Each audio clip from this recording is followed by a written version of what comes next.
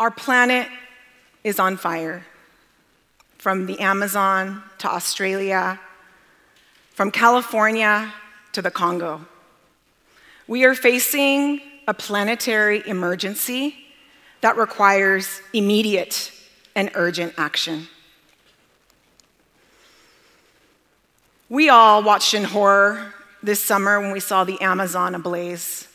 This is what it looks like.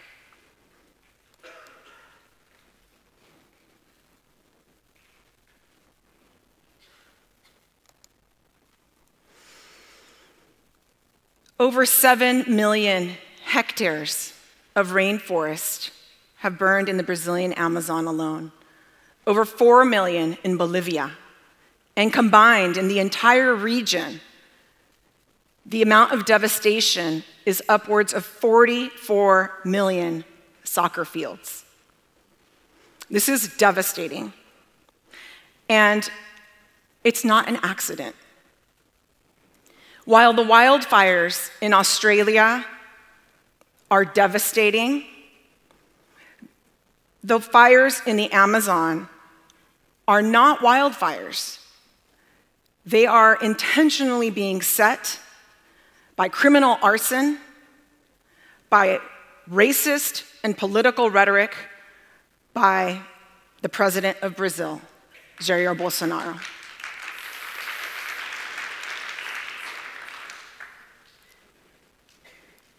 The Amazon basin is the world's largest and most biodiverse tropical rainforest. It is so large, if you were to put the Amazon basin on the face of the full moon, that is how large it is.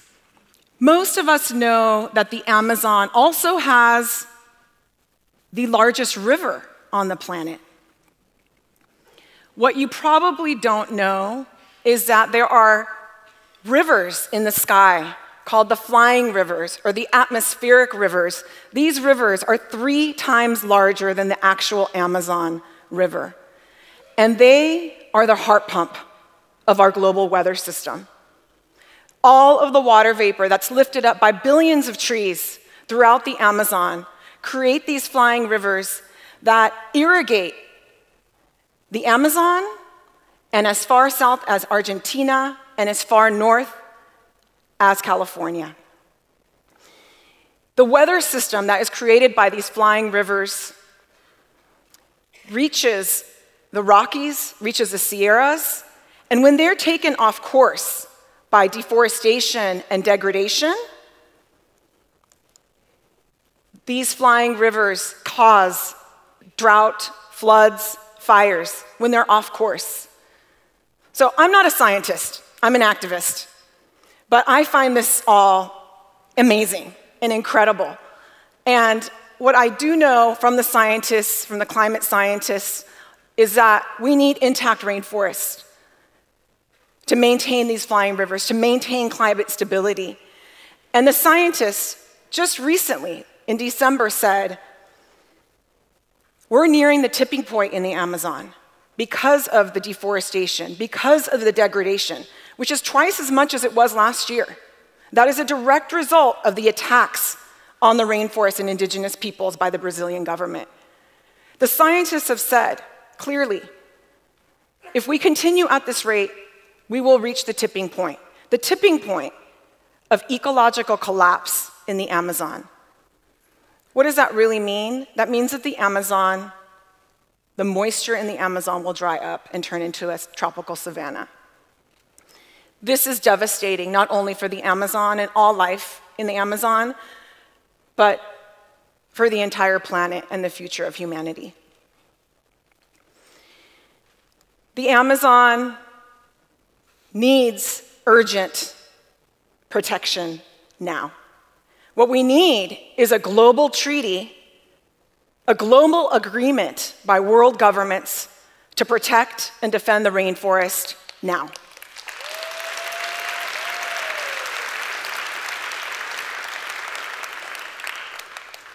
The Amazon is also home to over 400 distinct indigenous peoples. They protect the rainforest. They've been doing this for thousands of years. They are the best protectors of the Amazon. And they have called upon us to stand with them, to resist this destruction and show our solidarity. To prevent this destruction caused by industrial extraction, by industrial agribusiness, by oil and mining. That's what's causing the destruction and illegal deforestation of the Amazon. This is oil in the Amazon. Oil in the Amazon has caused a toxic legacy.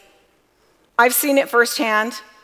Actually, when I was a student at UC Santa Barbara in 1995, I visited the Amazon for the first time, and I went to study plants. I wanted to be an ethnobotanist. And I walked the forest with indigenous peoples and learned from them and realized they are a living library. And then I saw oil spills. I didn't even know there was oil in the Amazon. Oil in the Amazon has dumped millions, billions of gallons of toxic waste into the environment. And you would think that would be enough to stop it. But there are still plans, and new plans every day, for oil concessions in the Amazon. At a time of planetary emergency, at a time when we need to keep fossil fuels in the ground and be transitioning to renewable energy, the Amazon is the last place we need to be drilling for oil.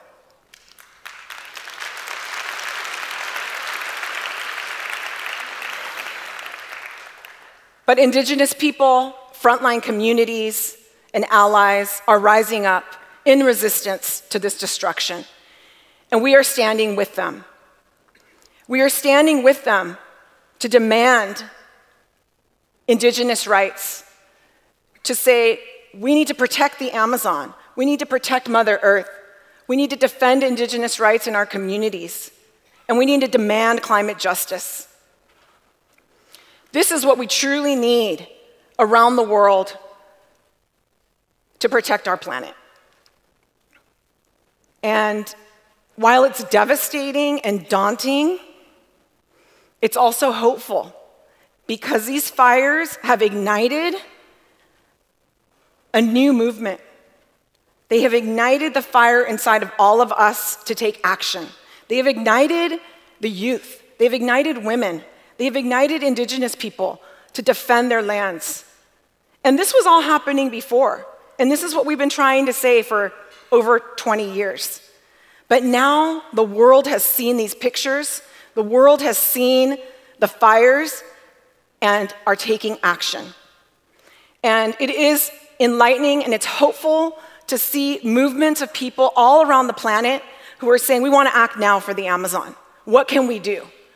Whether it be youth, whether it be activists taking direct action, whether it be supporters and funders, whether it be celebrities, everyone is uniting to take action to defend the Amazon rainforest. We know who's responsible. It's governments, it's corporations, it's financiers.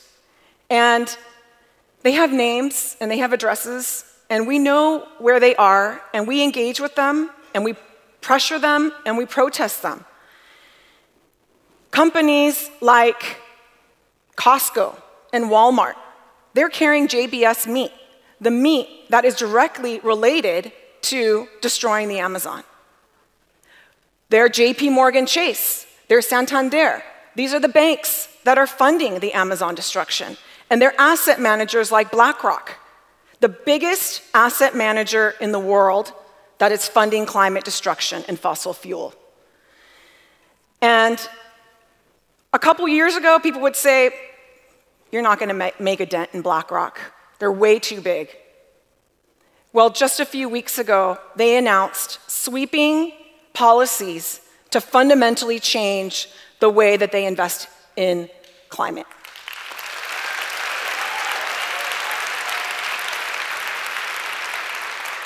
And just a few days ago, they released another policy on agribusiness. And it's up to us to hold them accountable. You know, the words and the policies are the first step, and we want every other asset manager and bank to follow them. But if we don't keep the pressure on them, they will not do what they've committed to. So we need to keep up that pressure. We need to keep up the pressure to support the communities who are standing up for their forest, who are standing up for their lives, because it is about the forests, and it's also about the lives of the people who are being not just threatened and attacked, but killed, like Paulo Paulinho Wajajara. And so we're saying no more blood.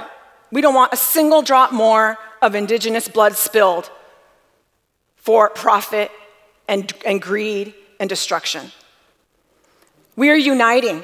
We're building a movement for the Amazon, for Mother Earth, and for our future generations, for all future humanity. If we want life on this planet, we need to protect the Amazon rainforest. We need to protect all forests. We know that the majority of the biodiversity on this planet is in indigenous people's lands. And we know where the deforestation and destruction is happening. It's not on indigenous lands. So we need to stand with indigenous peoples to continue defending and protecting their lands, because that is defending and protecting life on this planet and humanity and future generations. So my hope is that we continue building this movement to unite the youth, women, indigenous people, frontline communities, the environmental movement, the social justice movement, to protect the Amazon, to protect Mother Earth, and all of us. You know, in 1962, President Kennedy had a moonshot idea that he was going to send man to the moon, and people thought he was crazy. 10 years later, the first astronauts reached the moon and showed us our living, breathing, blue and green Earth for the first time.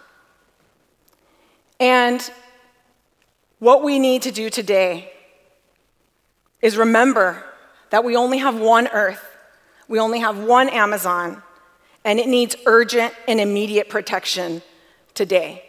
So we need that moonshot idea of protecting and restoring the Amazon rainforest. Like I mentioned before, we need a global treaty and a global agreement by world governments, by civil society, and a commitment by the world to protect the world's largest and most biodiverse rainforest.